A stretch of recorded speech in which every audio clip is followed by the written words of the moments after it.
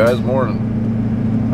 First I want to thank everyone. I'm heading to the post office to ship out a bunch of merchandise. I put it on Facebook that we were donating all the Facebook and Instagram and in the videos, but we're donating all the profits, and I've got a lot of orders. I think I'm shipping out 20 some odd shirts and hats, and I don't know, that's pretty cool. Thanks everyone. But after we get back from that, we're gonna grease the Turbo Max and we're gonna head out to the field. I think it's dry enough.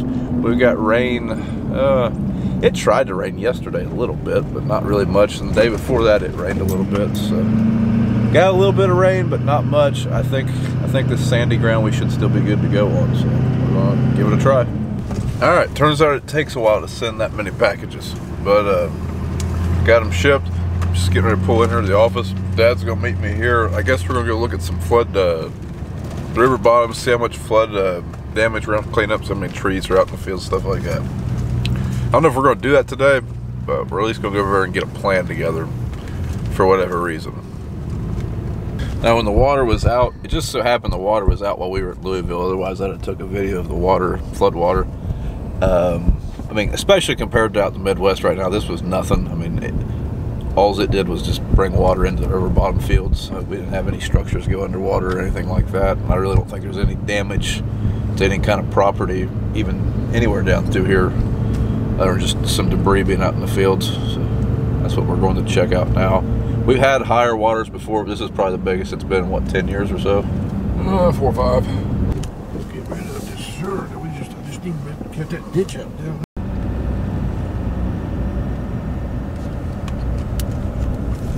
Still a lot of surface water over here. The water's been out now for almost a month and a half, but low spots still got water in them. Still draining out real slow.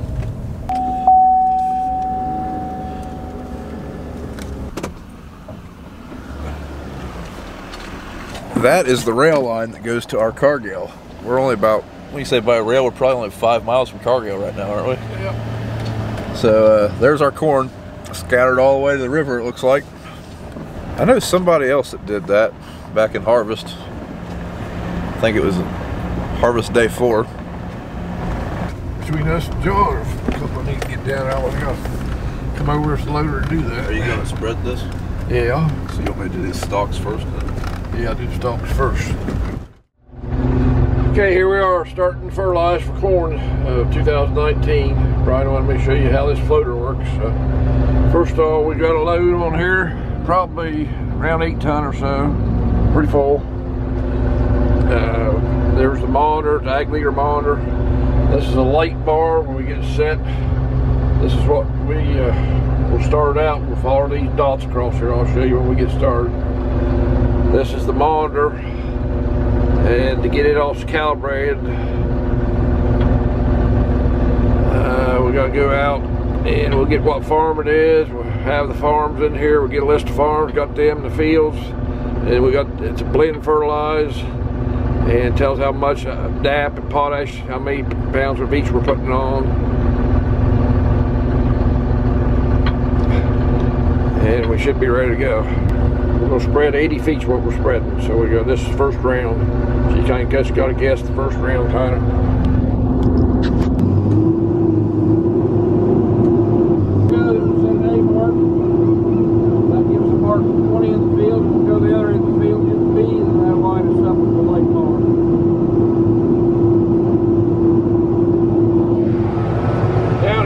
Turn the pump on, and the web is what belt that runs it out, the spinners.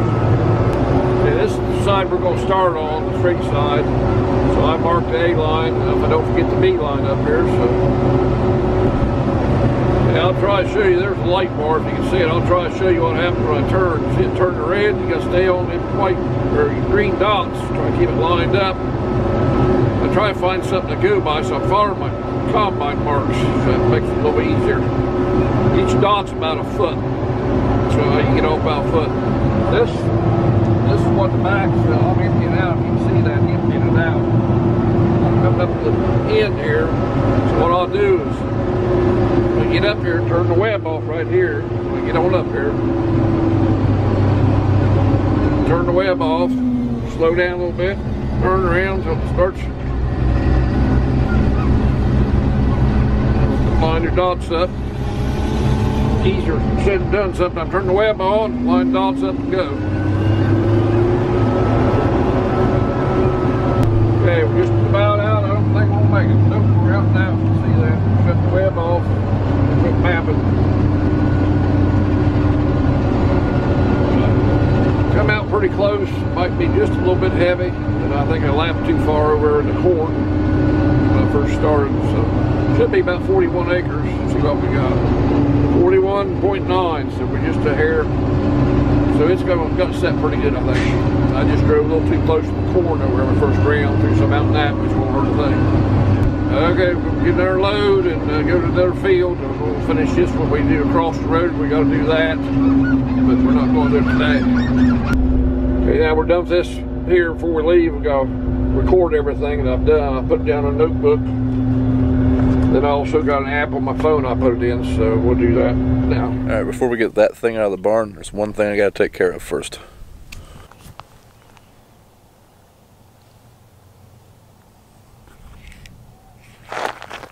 All right, we got another corn head. All right, now before we get any further, I don't think we're going to run 2 combines and corn very often. Even with this other corn head, we still don't have the capacity to do that very often, but we got this corn head at a really good buy. It may have a gearbox or 2 out of it, which would definitely affect how good of a buy it is, but we got it cheap enough that we could probably junk it and be okay if we had to. So hopefully we can get this thing running, but I just went and picked it up, and now we're going to get back to the Turbo Max. Get this thing backed out of here, greased up.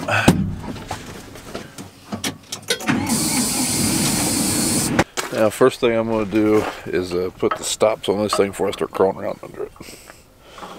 Because you do have to get under there to get those grease fittings. Alright. So each gang has 2 grease fittings. Each wheel has a grease fitting, and then each rolling basket and spike roller, or whatever you call it, it has 2 grease fittings. You may be wondering why we just didn't grease these while we were rebuilding it. Well, probably could have. You couldn't do it until it was all bolted back together. That's just how the bearing seals up, but we just didn't. So I'm doing it now.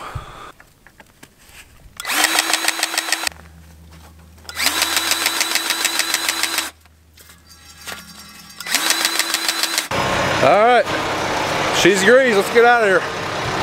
Alright, I realized we gotta get some fuel. Also, I need to go get my climate drive so that we can record what we're doing.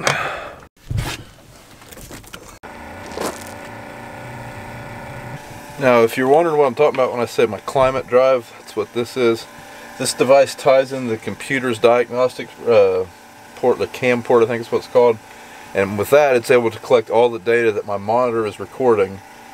Uses this puck to put off a Bluetooth signal to this iPad, and then all that data is streamed right to that iPad, and then it's on our account. I think it's a web-based account, but it's just a more user-friendly way of getting the data out of this monitor. I mean, you can use a program called SMS to do that, but I kind of like Climate a little better.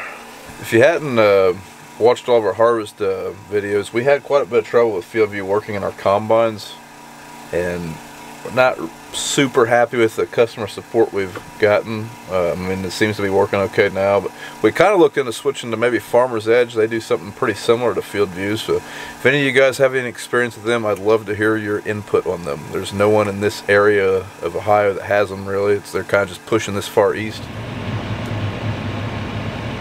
Alright, we're getting ready to make the first pass of this field. I don't know how dry this is. I mean, it's going to be heavy, I'm sure.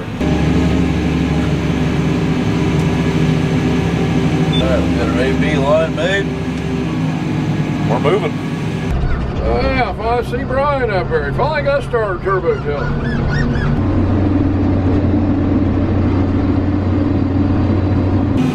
Alright, starting to remember how to use this thing. Got my go in functions all set up.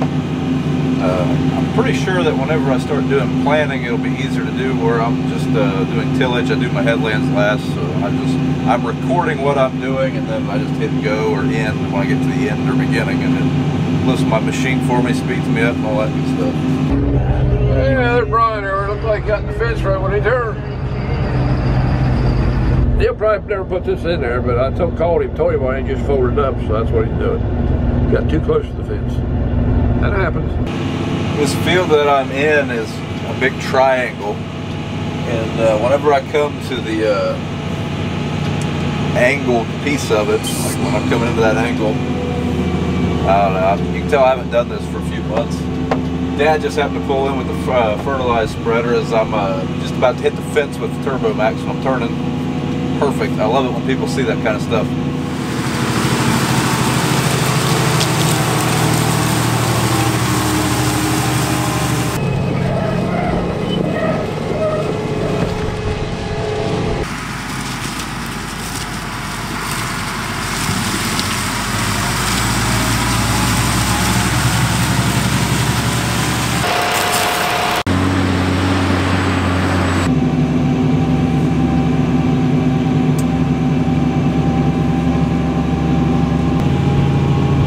Coincidence, this was the first field we did on harvest day one.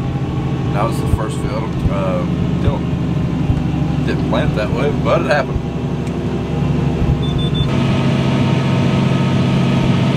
Alright, I'm going to have to redesign this bracket holder. As you can see, the camera's on it and it's probably shaking quite a bit. Well, I figured we just got done with this field. Figured we might as well get out and look at the soil. I know a lot of people are asking how dry is it here, so let's go ahead and take a look. I mean, it's still very tacky, and it's not super dry, but this ground has a lot of sandy texture to it. I mean, it's not too wet, but it's not super dry either by any means.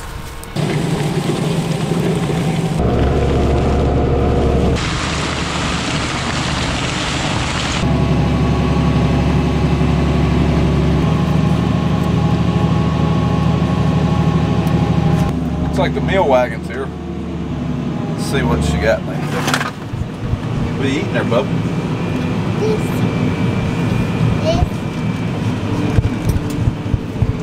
Ready for your first tractor ride of the year? Yeah. Hey, you see Pappy over there in the backhoe? Pappy all the way right there. Yeah. That's Pappy all the way right there. That's Pappy way over there. It brought me a Blizzard from Dairy Queen. Dad, with your home with you. There's something wrong with my Blizzard. It's this big. It's empty. Dado. It's this big Dado. Big tractor. You like this big tractor? Yeah? Yeah. This is my new tractor. Yep, this is a new tractor. Sorry. You leaving? Yeah. Okay. Hi, baby. Thanks for bringing me dinner. Yeah. Hi, Emmy. Hi, Daddy.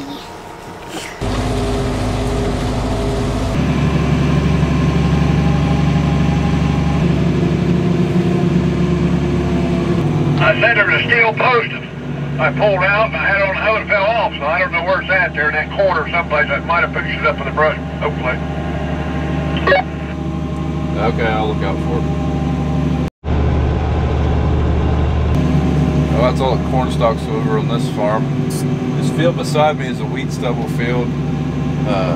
Dad just put fertilizer on it. Usually I would go ahead and run the turbo over to kind of incorporate that stuff in, chop up that wheat stubble, but he's thinking maybe we'll get the chance to put some lime on that still yet, so I'm going to wait a little while. Hopefully we can get some lime on it, but I will be surprised if we do. We are going to take this thing to the barn, and that's going to be it for tillage for the night.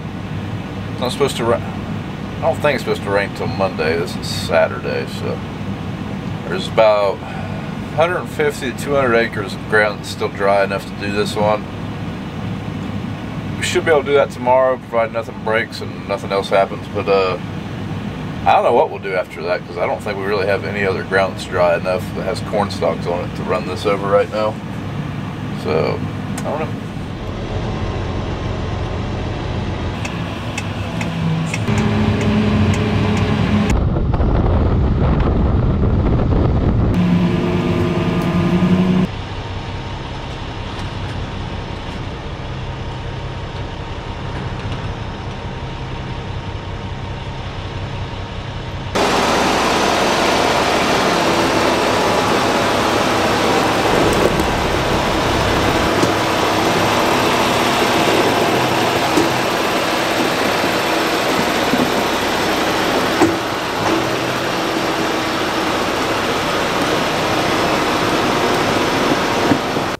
as it turns out, Turbo Max will not quite fit in this door.